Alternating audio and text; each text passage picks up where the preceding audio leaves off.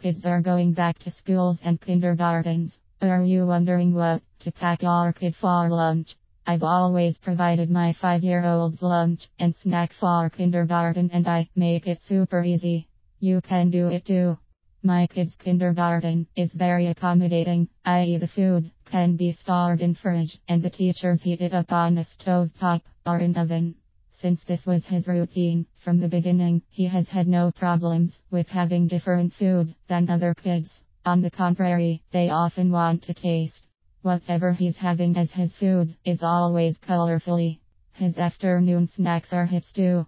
In spring, he had spruce tips with him, and several kids had a taste. Other times, they try the different nuts: Brazil nuts, hazelnuts, almonds, walnuts he has with his carrots and salad leaves. If there's no possibility to heat up lunch, warm it up in the morning and use insulated containers to pack the food for the day. Most children, mine included, are also okay eating food at room temperature. If you take their meal from the fridge in the morning, it'll be fine to eat by lunchtime. This applies only to plant-based meals and cooler climates. Containers. I recommend buying a smaller and a bigger 2-compartment BPA-free food container, plus a regular 1-compartment one. The sizes depend on how much your kid eats. Dinner leftovers. I usually pack him dinner or lunch as I work from home. I cook my lunch leftovers. When I cook dinner, I already bear in mind the extra quantities to have enough leftovers. While filling the dinner plates, I prepare his lunch container at the same time and put it in fridge.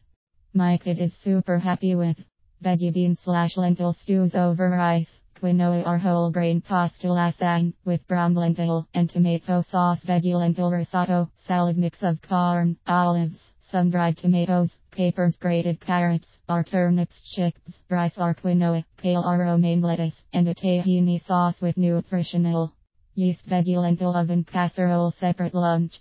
Sometimes it happens that I have no leftovers, in which case I just prepare him a super easy lunch the evening before and store in fridge in a container. Usually I make red lentil stew prepared with onion flakes, garlic powder, turmeric, cumin seeds, nutritional yeast, kale or broccoli or chard, and quinoa. I add boiled beet or sauerkraut as side. It takes 15 minutes to prepare. Snacks. The snacks are even an easier task. I make sure he has some grains, either a muffin or some cookies/bars that I have prepared myself, nuts, usually a Brazil nut and a walnut. He is always very specific about the number of nuts, i.e. there have to be 2, some veggies, carrots, turnip, cucumber, red bell pepper or fruits, and organic apple or pear, so that he does not need to peel it. I always ask him what he'd like and compile the container accordingly, always bearing in mind the variety, i.e. he gets to pick an item from each category. Prepare big batches and freeze.